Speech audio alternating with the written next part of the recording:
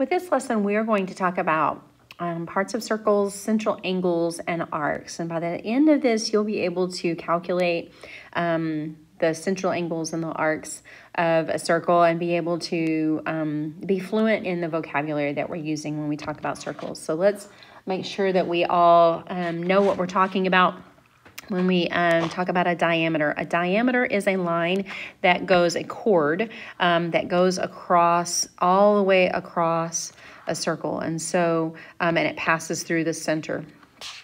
So a diameter in this case would be segment HD or a segment BE. And you can name those in any order, DH, EB, doesn't matter. So a diameter passes through the center of the circle all the way from one side to the other with its endpoints on the circle. The radius is from the center of the circle to the outside of the circle with its endpoint on the circle. So we have several here. We have AD, for example, AE, AH, and so on. There are many more that you can continue going with. But it goes from the center to a point on the circle outside.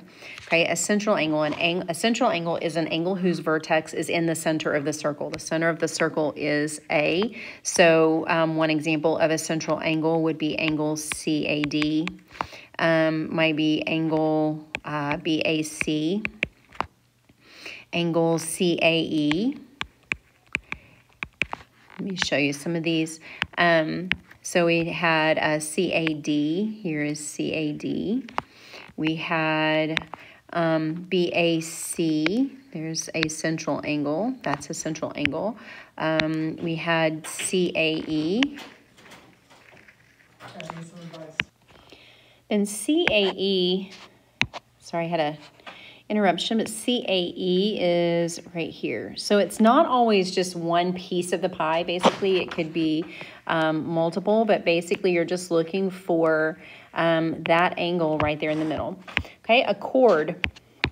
A chord is a segment that goes across the circle with it and has its endpoints on the circle. So in this case, we might have chord FB.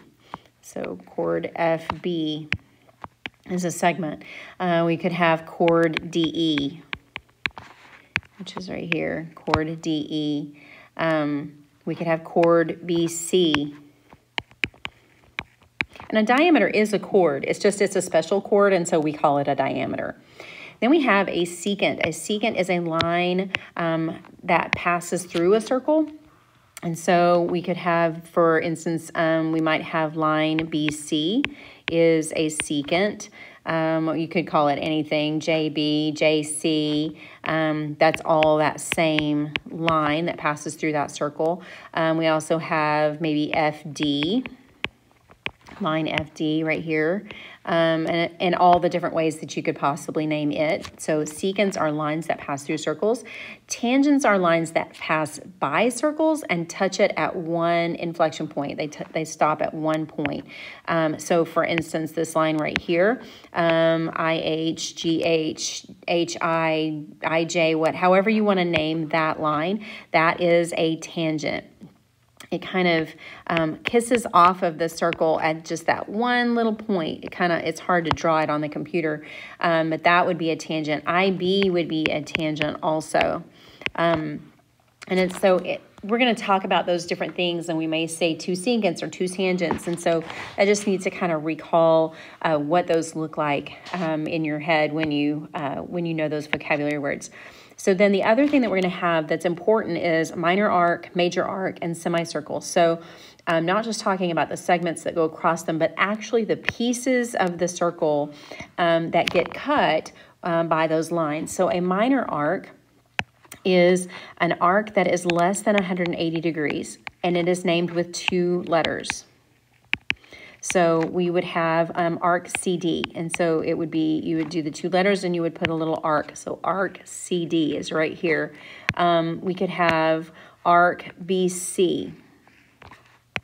Arc BC is less than 100. So 180 degrees is half a circle, to give you an idea. 180 degrees would be half a circle. We could have arc CE, which is that whole piece. So we could have arc CE. So those are minor arcs. So if you are given a problem where you have 2 letters, it is asking for the short distance around. Then we've got a major arc. A major arc is more than 180 degrees, and it is named with 3 letters because we need to distinguish, if we're looking at these, we need to distinguish between how do I know, if I say BD, how do I know whether I mean this arc here in yellow or this arc here in green? Both of those go from B to D around the circle, but how do I know which one I'm talking about? And so that's where we have this way of naming arcs, with minor arcs have 2 letters and major arcs have 3. And so if I wanted to name that green arc, then I might name it BHD. I could name it BED. Okay, it's kind of what you want to think about is I start at B and I'm going to end at D and I'm going to go through E to get there. That's how you kind of think about naming it. And then a semicircle could be named with 2 or 3 because a semicircle is equal to 180 degrees. So I could name it HD or DH because it doesn't matter whether I go from on the top half of the circle or whether I go to the bottom half of the circle. I could also, if I wanted to be specific, I could call it DCH, and that would tell me that I'm talking specifically about the top part of the circle. But since the measurements are the same, it really doesn't matter. So concentric circles, con means together, centric means center. So they are circles that share the same center point. Okay, think bullseye, right? It would look kind of like this. These are concentric circles, okay? Concentric circles. So why that's important is because it's going to help us understand intercepted arcs and measures of central angles. So if we have an intercepted arc is an arc that is captured or intercepted. Excuse me, I'm sorry. An intercepted arc is the arc that is captured inside the angle. And so you can see that this is an intercepted arc. This is an intercepted arc. So all of those arcs are in between. If you were to lay your hands along the sides of the angles, they are, the intercepted arc is the part that is in between. Okay, it's the piece of the arc inside the angle. We can use that same picture, and actually then we can use the same picture. So the measure of a central angle, earlier we talked about a central angle like say BAC, right? BAC, that was a central angle. And how does a central angle, so basically what we want to see is if I had this circle and this angle is, say, 80 degrees, well, then it's 80 degrees of this little circle, it's 80 degrees of this big circle, and 80 degrees and 80 degrees. And so proportionally, right, the circle gets bigger, but it's still 80 degrees out of 360 degrees, right? Regardless of how big the circle is, every circle is 360 degrees. And so the measure of the central angle is, if I wanted to know how big this angle is, the angle is equal to the measure of the arc. Okay, the central angle, and I like to write it shorthand like this, the angle is equal to the arc. That's how I write it, angle is equal to the arc, when the vertex is in the center of the circle. Because we're going to talk about what happens when the vertex is on the circle, what happens when the vertex is inside the circle, what happens when the vertex is outside the circle, and all of those create different situations that you want to pay attention to. So when it is in the center, the angle is equal to the arc. Okay, so this whole front page is all vocabulary. Let's look at this. Tangents. In a plane, a line is tangent to a circle if and only if the line is perpendicular to the radius. So that's going to be what's important. So we have our radius OP, and then we have our line AB. What this is saying is that AB is tangent only if those two are perpendicular at the point of tangency. Okay, that point of tangency is point P in this case. That's where it touches. It's the one place that it touches the circle. So if AB is tangent to circle O, then OP is perpendicular to AB, or they are at opposite reciprocals. Remember that perpendicular slopes are opposite reciprocals. So we can use this for number one. What's wrong with this picture? Well, when we first look at this, if AT is tangent at A and TB is tangent at B, then those two should be right angles. Well, what we have just created is this quadrilateral, right? We've got this quadrilateral, and quadrilaterals should add to 360. Well, if you add up 90 and 90 and 36 and 147, you get that these angles add up to 363 degrees, and it should be 360 degrees. And so what's wrong with it is that these angles don't add up to 360 degrees like they should, because we know that these angles have to be right angles for those to be perpendicular, or for those to be tangent at those points. So let's get some practice using our central angles and our arcs. You want to pay attention to whether you're being asked for an angle or an arc. Later on, that's going to be important. Right now, it's not so much because the angle and the arc are equal, but later on, you will need to be able to distinguish whether you're talking about an angle or an arc. So pay attention to what the problem looks like and how it's worded. For instance, if you look at number 4, I'm asking for the angle, but in number 3, I'm asking for the arc. Okay, so just be sure you look for those symbols. So if we look at WX, now I like to start these problems pretty much just kind of going through and finding everything that I can find. So if I know that angle WAZ is 90 degrees, then I know that WAX is 90 degrees. And then because they form a linear pair. But you can see then that 103, if that forms a straight line, then we know that this is 77. Okay, so that angle is 77. So now we look at all of our arcs. Now remember, your angle is equal to the arc. So that means that this ZY, that part of the arc, is 103 of the 360 degrees. This is 77 degrees of the 360 degrees. And this is 90 degrees. And this is 90 degrees. So I like to label all of that because now I have everything that I need to be able to solve this problem. So it says, how big is arc WX? So I look over here, WX. Arc WX is the same as the angle. The angle is 90 degrees, and so the arc would also be 90 degrees because the angle equals to the arc. XY has that intercepted, that intercepted arc goes with this angle right here, this angle with this intercepted arc, and so it is also 77 degrees. WY. Okay, now be careful with WY, pay attention. So we're going to go from W to Y. Notice that's 2 letters, so we're going to go the short distance from W to Y. So you would add 90 plus 77. And 90 plus 77 is 167. Your clue would be if you got over 180 and you had a 2-letter name, then you know that you went the wrong direction, which is what I did the first time when I worked through the key, is I went backwards. Okay, WXZ. So WXZ, this is you start at W, go through X, end at Z. So I went all the way around. So I'm going to add up all of those. Or you can also say, well, I did everything but 90 degrees. 360 minus 90 degrees is 270 degrees. So Y, Z, W, start at Y, go towards Z, and then go towards W and end at W. So I need this arc right here. And so you get 90 plus 103, which is 193 degrees over 180.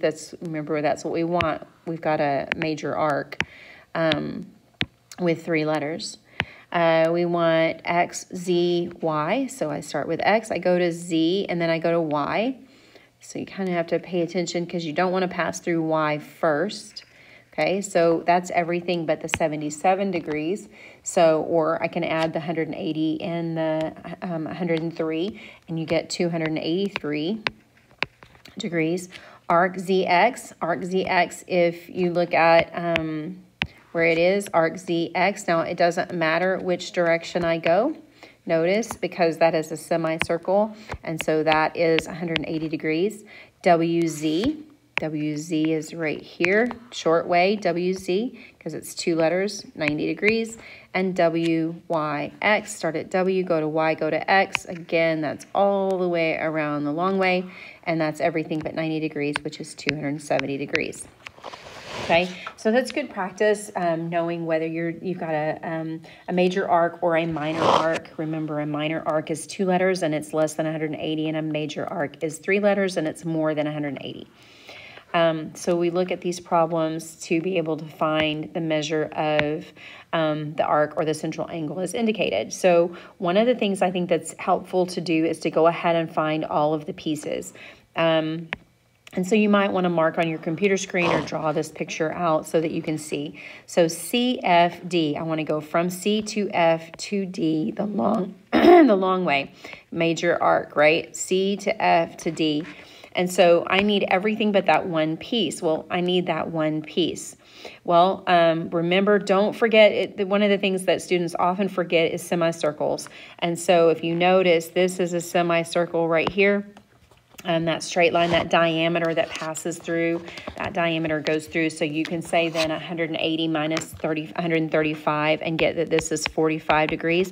Also, don't forget vertical angles, linear pairs, all those things. This is 45 degrees.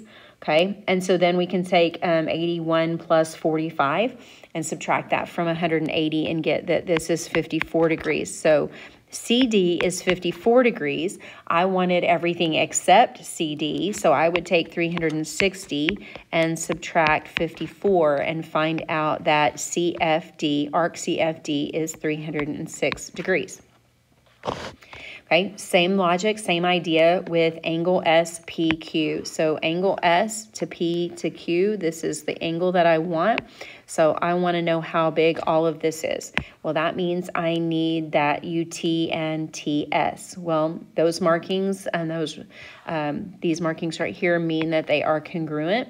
So I would add 86, 60, and 154. And subtract that from 360, and I find out that these are 30 each. So if those are 30 each, then I would add 86 plus 30 plus 30 and get 146 degrees because the angle is equal to the arc. So if the arc is 86 plus 60, then so is the angle. And number 5, arc VW. VW. So we want this piece right here. So let's look at what we have and decide how to set it up. I have arc WS and I have arc UT, and I notice, those are marked that they're congruent. So I would say, okay, well then this is 5x plus 10 also. Label everything you know. Well, then what I notice is that this angle right here and this angle right here, those are vertical angles. We also know that the angle is equal to the arc, so I know that this is the same as whatever the angle is, which is 10x plus 20. So now I can say that the arcs are both equal to each other. Solve for x. Once you get it written down, set it up, and then clean it up and solve it. So I'm going to add 2 to both sides, subtract 10 from both sides. 2x is equal to 22, or x is equal to 11. Now the question asks you to find WV. So once I go and find WV, I know that this is 65, this arc length is 65, and then this arc length is 130. Now you can go in and you can see this is a diameter. There are several, but that's one of the diameters. And so you get 130, which means that WV is 50, because 180 minus 130 is 50.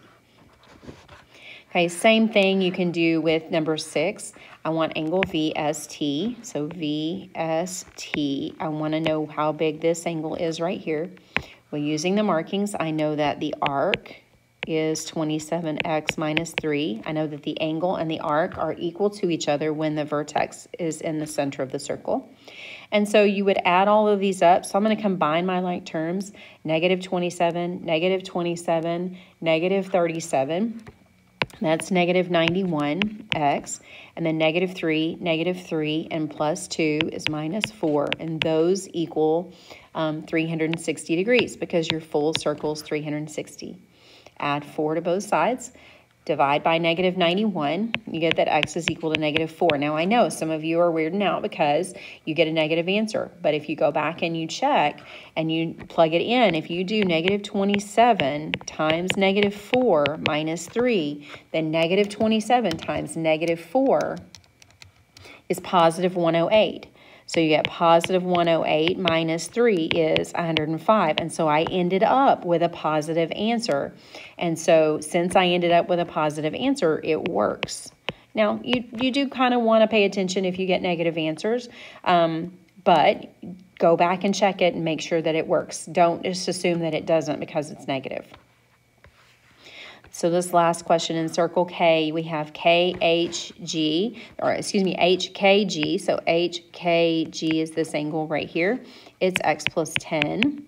And IKJ is this angle right here, is 3x minus 22. Now I notice those are vertical angles, so I'm going to set those equal to each other.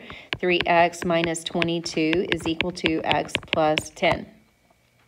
Subtract x from both sides, add 22 to both sides, and you get that 2x is equal to 32, or x is equal to 16. If x is 16, then this arc is 36. This arc and angle are 36. And then we can find the piece that's missing. So, 16, oh, not 36, 26, I'm sorry. Made a mistake, 26. 16 plus 10 is 26. And then 48 minus 22 is 26. So that's 26. Then you can remember everything that you know. You can start using your pieces.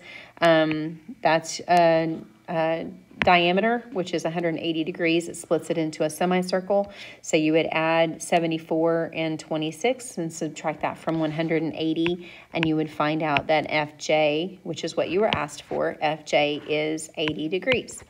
Okay, so ultimately in the end, here's the most important part, that you need to know for sure how to name minor arcs and major arcs so that you know what kind of answer you need to get. And then the other thing that you really need to know and recognize is that the central angle is equal to the portion of the circle that is intercepted, which is the arc. The angle is equal to the arc.